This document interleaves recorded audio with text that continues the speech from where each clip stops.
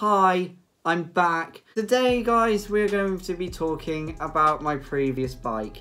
That's right, the Collector C1 is no longer in my possession. I do not have the Collector C1 anymore. I do not own it anymore.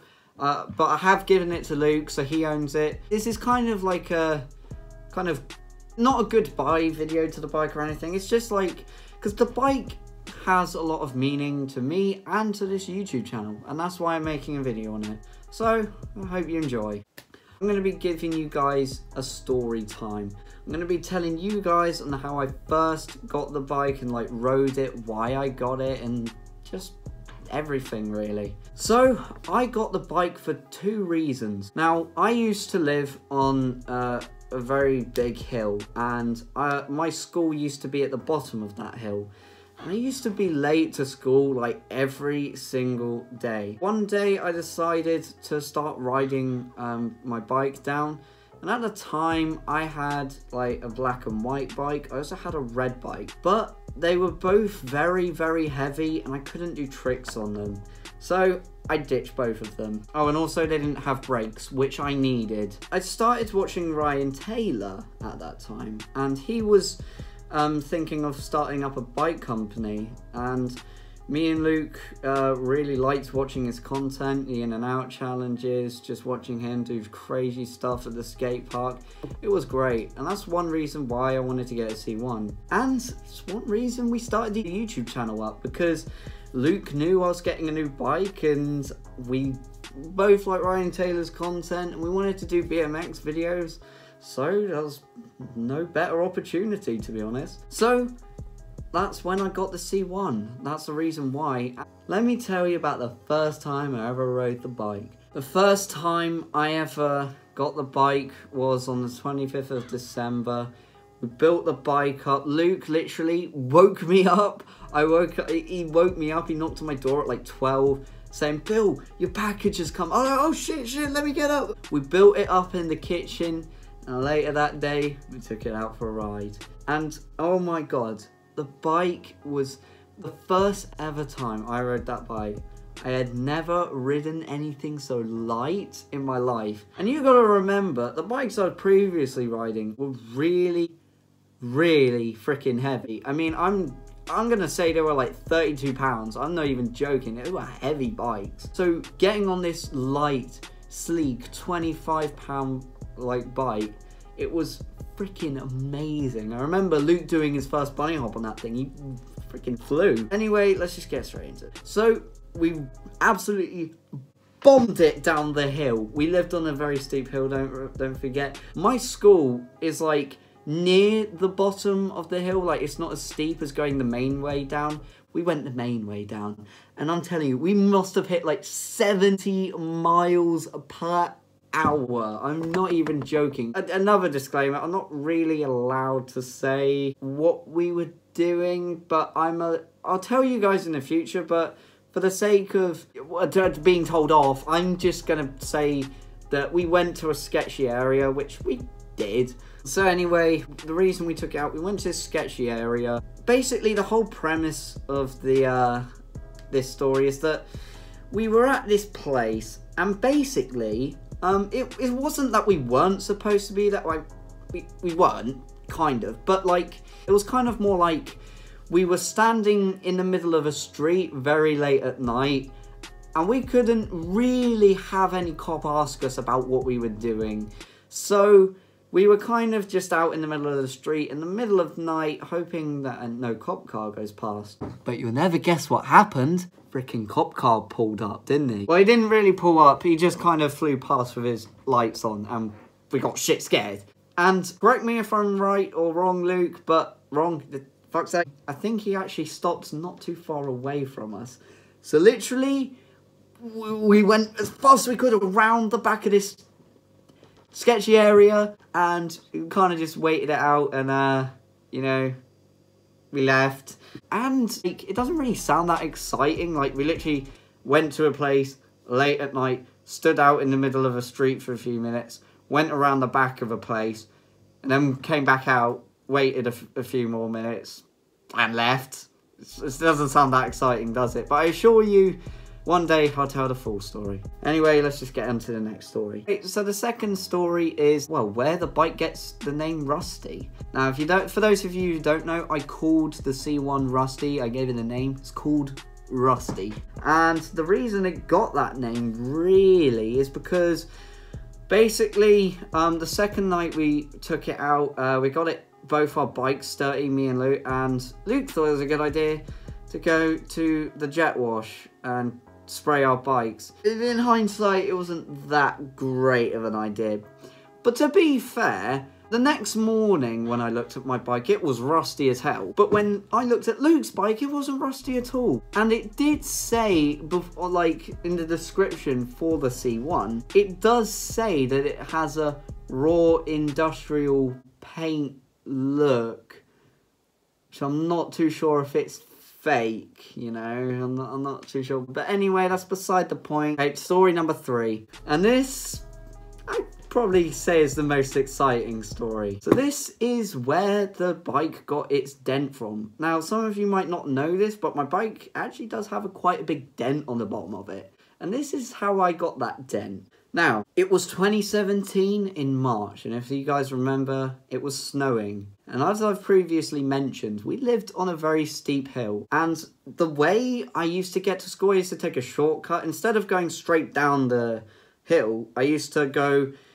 down, take a left and like up a bit, and then there was like a bicycle lane. It was kind of like a chicane. It was like an S-shaped path, but with bollards, like one in front of the other. So imagine that, okay? Now, I was late for school, and it was snowing. And let me just say, I did slide out on the ice a few times before this day happened, but you can imagine where this is going. So I was late for school, it was snowing, and I was going very fast down this hill, very tight, curvy hill, okay? Very fast, late for school. So I slammed as hard as I could on that back brake. And anyone knows who has a back brake on a BMX or any bike, if you slam on the back brake going really fast down a hill, all you're gonna do is slide. Your back tyre is just gonna slide about like a freaking snake. So literally, I freaking was going way too fast, and I thought it was a great idea it was the only brake I had. I only had a back brake. So I slammed that shit as hard as I could and freaking Tokyo drifted my way around this freaking chicane. It was something out of Tokyo Drift. Like literally, I felt like a freaking god when I did this. It felt amazing. But then, literally, sliding on ice around this S-bend, and I cleared it. I cleared all the bollards. But then, there was one more bollard left.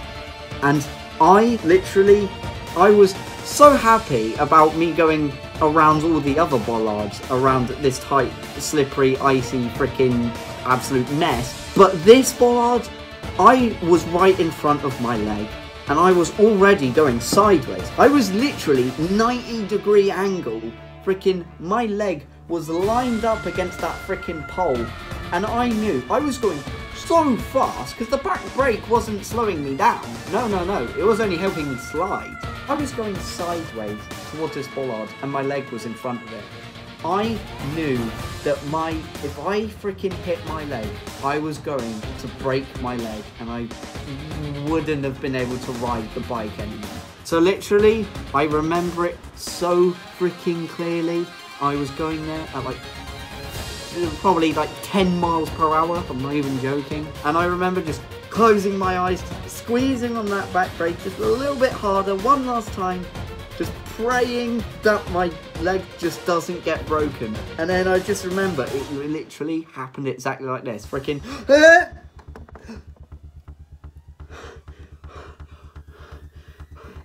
holy shit, I'm alive, But anyway, literally, I opened my eyes, I looked down at my leg, I was like, holy shit, it didn't hit my leg.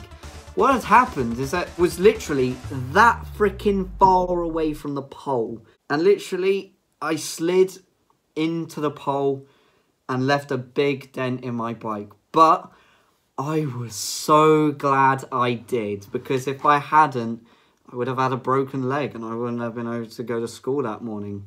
Which may sound great, but don't forget, I wouldn't have been able to ride the bike for at least 3 months. So, literally, it was a sigh of relief and like, oh shit, I'm alive.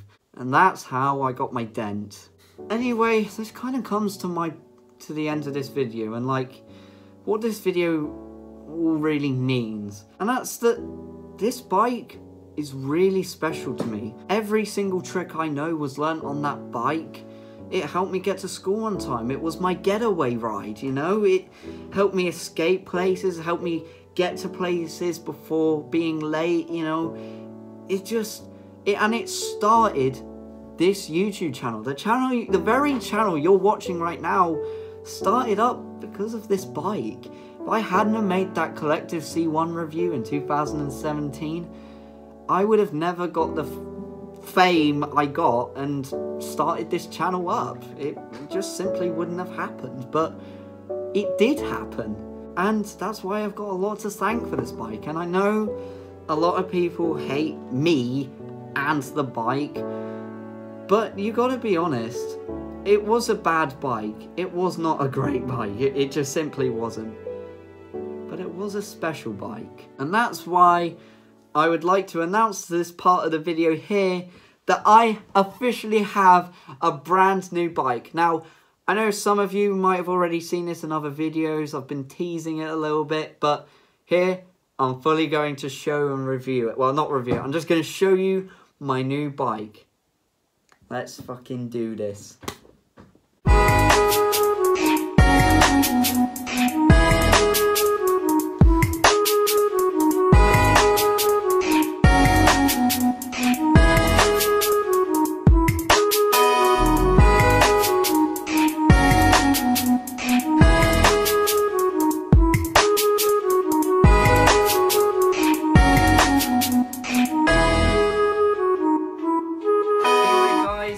This is my new bike. I call it Sapphire. She's gonna be freaking the new whip for the channel. Hopefully we have lots more adventures with this bike. But anyway guys, this is kind of where the future of the channel is held now.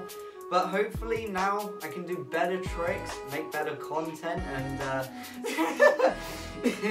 that last one was a very key thing. But anyway guys, I did hope you enjoyed today's video, so make sure to like, comment and subscribe, notification bells on, and I will see you guys in the next one. Peace.